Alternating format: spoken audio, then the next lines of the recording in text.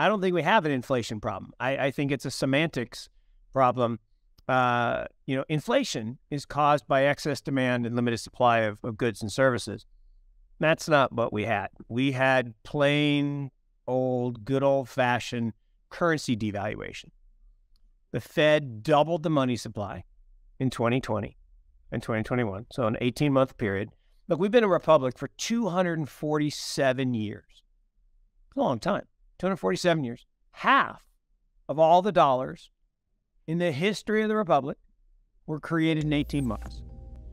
And that causes stress. And so in the last 12 months, Jerome, right? It's funny, when Jerome came into power, when he became the head of the Fed, he was Jerome, right?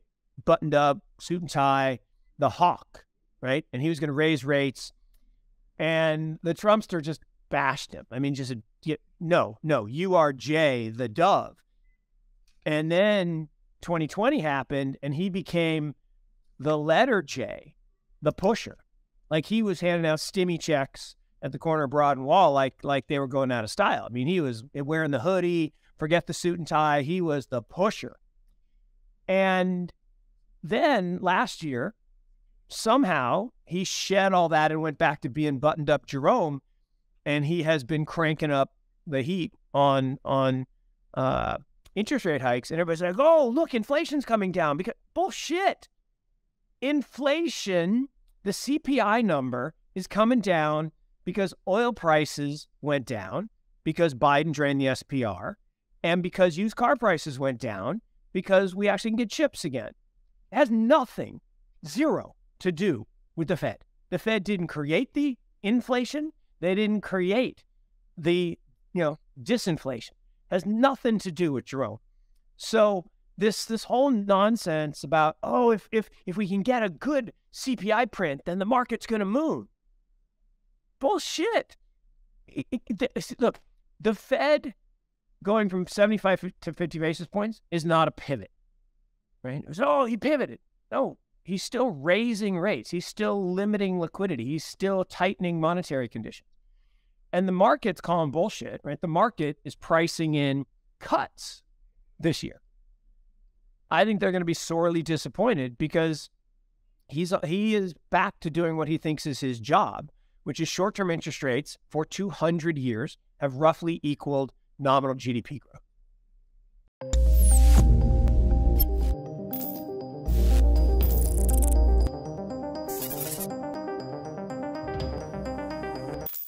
Commentators believe that Bitcoin bulls do not need to wait long for the United States to start printing money again. The latest analysis of U.S. macroeconomic data has led one market strategist to predict quantitative tightening ending to avoid a catastrophic debt crisis. The U.S. Federal Reserve continues to improve liquidity from the financial system to fight inflation, reversing years of COVID-19 era money printing. While interest rate hikes look set to continue declining in scope, some now believe that the Fed will soon have only one option: to halt the process altogether. Hello and welcome to Money Talks. In today's video, Mark Yusko updates about Bitcoin's current market standing, the final bottom in crypto, and his outlook for Bitcoin in 2023. June 15th was the end of winter, beginning of spring. What I missed was Hurricane Sam. So I live in North Carolina, and every once in a while, about every 10 years, kind of late March, we get a nor'easter that spins off the coast and it dumps a bunch of snow. It's still spring. It's just snowing. And so, look, we had a nor'easter. We had this Hurricane Sam. Bad people do bad things. And, I don't want to go all the way deep into the rabbit hole, but I got one thing to say on that. So Sam Bankman-Fried and Caroline were the masterminds of nothing. Okay? They are not the masterminds. This is way bigger and way more evil than we need to talk about today. But And Howard Marks said it best. He said, the problem in this world is you have to decide between the good people who sound good and the bad people who sound good. Because they're only people who sound bad make presentations. And so, I just got lucky, right? I mean, I never met the guy. We probably would have been lured in by his his charm. And I feel for Mooch and everyone who was victimized by this guy. The guy's a bad guy. I think there are way worse people above him. But my point is, yes, we had the dip from 18 down to 15 and then back to 18. We made the perfect cup and handle pattern. But spring, interestingly enough, you think about the 4-year cycle, spring is basically flat. I mean, that is a perfect cup and handle. I mean, it doesn't get better than that. Although somebody labeled it a double D, which is not politically correct, but it does have a funny, they made a funny drawing. But the key there is spring is flat. Is flat. But there's a lot of volatility. Summer, which I think starts in April, May, usually 9 months ahead of the halving, that's when things are going to get fun. And the reality is Bitcoin was engineered so perfectly. It's really amazing when you think about it. That's why I'm pretty sure Satoshi's not a single person, because I don't think any one person could be this smart. I mean, just think about the halving. The halving guarantees number go up. Because what happens on the halving is you have all the miners that are securing the network, and they have a fixed cost of electricity and space and machines. And suddenly the rewards go down in half. A whole bunch would go bankrupt unless the price goes up. The price going up tends to attract attention. Now, I always joke, it's mostly guys, right? Because we're hunter-gatherers and we see motion. I was a funny thing. So my wife says, get the ketchup out of the refrigerator. And I walk the refrigerator, open the refrigerator door, no ketchup. She walks up, grabs the bottle. If it ain't moving, I can't see it. So it's just real. But once the price starts moving, then you go from the investors who buy assets when they're below fair value to traders who don't give a shit about value. They just want movement, to speculators. And speculators are just the opposite side of hedgers. So you have miners who have to sell Bitcoin. So speculators come in and take the other side. But then you have the degenerate gamblers. And this is where it gets bad. When people enter a market with leverage, that's what causes the stress. And that's what causes the massive volatility. And so today, the network value of the Bitcoin blockchain is somewhere high 20s, 28, 29. So as an investor, I'm buying because the current price is a liar, by the way. Price is not value. The price is below fair value. So I'm a buyer. And then as we get into crypto summer in April, May, then the traders will push that price above fair value, and I'll still buy dollar cost averaging, as Patrick was saying.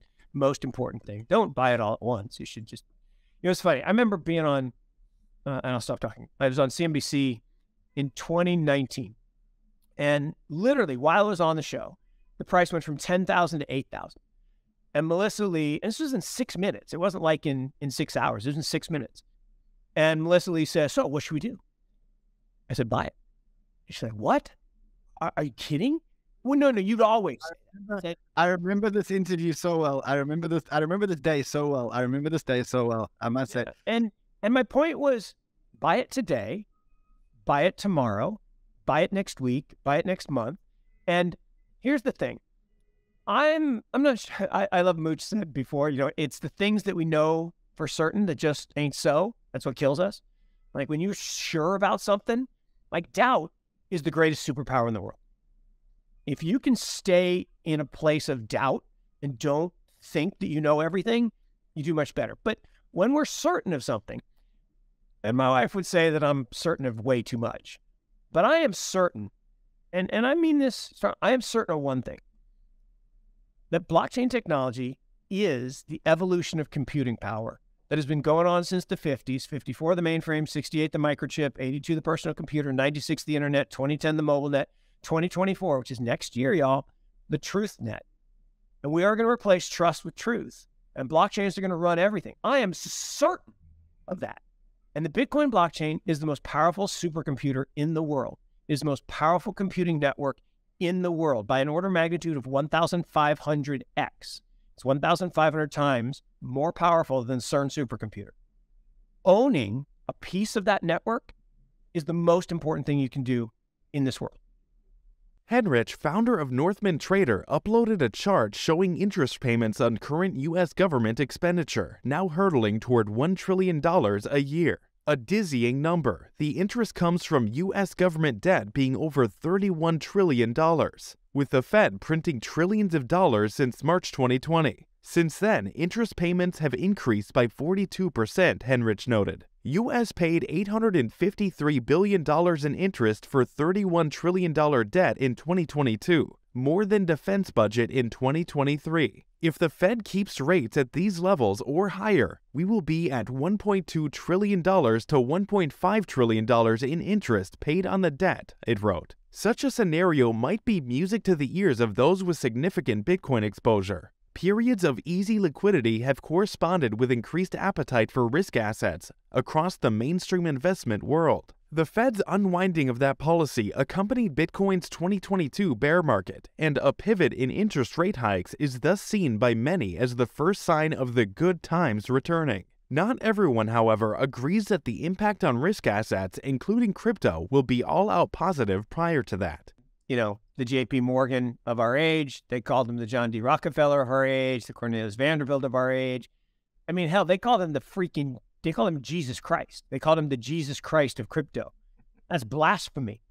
And down here in North Carolina, they called him the Michael Jordan, right? It was even more blasphemous in North Carolina. But, I mean, this guy perpetrated a fraud. Same thing with Elizabeth. And, you know, people are like, oh, Tim Draper's an idiot. Tim Draper, literally one of the 5 smartest people I've ever met in my life. I'm privileged to be able to call him, I can't call him a friend, but business partner. One of the smartest people on this planet. And yeah, he got hoodwinked by Elizabeth, but Elizabeth was a liar. She's a fraud. You said that this SBF thing was much bigger than we think. You alluded to the fact that he was just the front man, and this is actually who's a useful idiot. Look up the term useful idiot tonight, and you'll understand. He's a useful idiot. Be more descriptive. So there are bigger people. I believe, and it's just my belief. I don't, you know, and some of it's rooted in fact. I believe that a much larger group that does not want crypto to survive and thrive. Great. Look, there are too many weird things, right? This company didn't exist 6 years ago. Did not exist. And it became the second largest, on paper, because it actually wasn't real, second largest crypto exchange in the world. Tell me where the original money came from to start the company. The company was started a week after Biden gets into office. The largest contributor to Biden's campaign was Sam Bankman-Fried. Sam Bankman-Fried's mother is a large Tornado Cash operator. That's not actually Tornado Cash, but basically what she does is the equivalent of Tornado Cash. She scrubs political campaign contributions so the venture capitalists can get around campaign finance laws. That's what she does. The dad, you know, went to Yale with all the, you know, glitterati in DC as an advisor to 3-letter agencies. You know, taught Peter Thiel, gave him the deal on. Right? So and here's the thing: in the old days, if I wanted to bribe somebody, in the old days, yeah, exactly. I mean, you take it down, the black hats are going to show up. So look, I would meet Mooch at the park. And I'd have my backpack, and I'd put it on the bench, and I'd walk away. And he's like, Mark, you left your backpack. Then just keep walking. And he looks in the backpack, and it's full of cash. Just like, oh, okay. No way to trace that. No way to trace that. But here's the thing.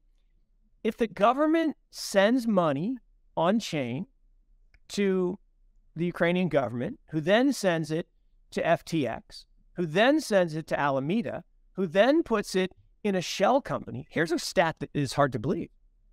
There are 400-ish companies in the Alameda portfolio. 400.